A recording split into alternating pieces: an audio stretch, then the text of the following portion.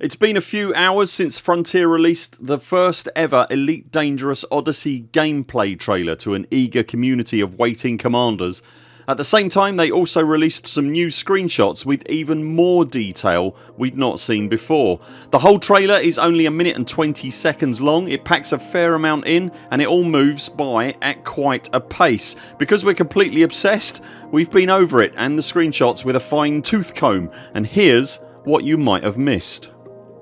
If you enjoyed this video, remember to subscribe to the channel and turn on notifications, and if you'd like to support our work you'll also find us on Patreon. Links to everything you need are in the description below. So the gameplay trailer first then. Here we go. 6 seconds in, as a Cobra approaches an icy world with a light atmosphere, there's a really big mountain sticking up in the bottom right of the planet. 13 seconds in, we're looking at a view over a desert world. There appears to be what we think are some light atmospheric cloud effects. At 24 seconds the character is leaving footprints in the dirt and kicking up puffs of dust as they walk. 28 seconds in, this guy is wearing armour and a skin of design type we've not seen before. The SRV has no one sitting in it, meaning you can leave your SRV. Also, this guy has his hands on his hips and kinda looks impatient with you. 29 seconds in, shoulder mounted flashlight. At 33 seconds in, a seamless exit from an interior to an exterior environment. No loading screens. 36 seconds, ground installation on an ice world that is really bringing an Antarctic base vibe, not of a type we've seen before. 38 seconds, as a commander walks away from their landed Cobra, more atmospheric cloud effects. 41 seconds in, a commander walks into Asta Hope 2 ground installation. Note, it's apparently not on fire, this is important. 43 seconds, our first look at combat. Bottom left, a guy throws a grenade. Throwable grenades confirmed. Also, it looks like it might be a sticky grenade as there's a red flashing light where the grenade hit on a vertical surface. 45 seconds in, magazine being changed in an assault rifle. It's also possible this shot shows a rifle launched grenade.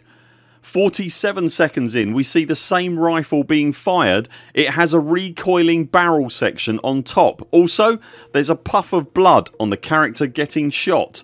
48 seconds, oh those sweet fire effects complete with heat haze. Throughout the following sections we see players moving at different speeds with rifles raised and lowered, meaning we have sprint and walk mechanics with aiming down your sights being important. This is a more tactical shooter. 50 seconds, you see someone's personal shields flaring as they are hit with gunfire. 51 seconds, this guy getting hit and the blue sparkly thing that appears different to the shield effects we'd seen previously, and then he appears to reel backwards, possibly stunned by something. 53 seconds in, this graphic confirms that the previously not on fire Asta's Hope 2 is now very much on fire. Also, aiming down the scope confirmed. 1 minute and 5 seconds, flashlight attachment on the backpack seen again from the rear. Are those equipment slots?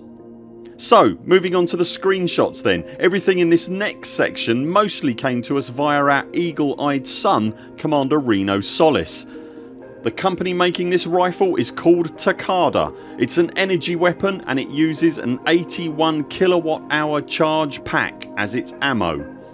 We get our first look at Odyssey's first person HUD elements, including the scales of justice to indicate a player's wanted status, the hollow indicator that signifies a player character that we're used to from our starships extends to the ground portions of the game. We're guessing the solid blocks are gun emplacements. The radar HUD element contains a nice simple north indicator for quick orientation. Local temperature and gravity strength are indicated on the HUD as well as the longitude and latitude of the player.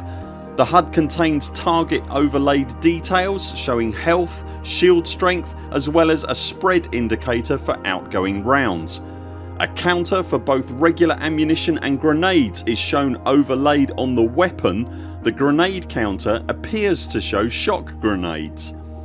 This shot shows a sidearm pistol being used. It also has a different indicator for grenades from the previous shot. That's pretty much different grenade types confirmed right there.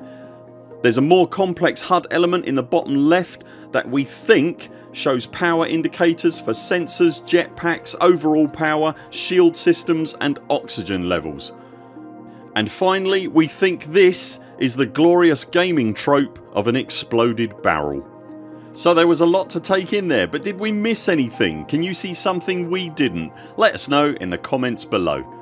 We've got the next developer diary to look forward to before the month is out, and Frontier have said that the focus of the diary is on combat. We cannot wait for that. That's it for now. Thanks very much for watching. We'll be back later this week with more videos. Until then, 07 Commanders, follow the greens on the way out and do keep clear of the toast rack. We very much look forward to seeing you next time.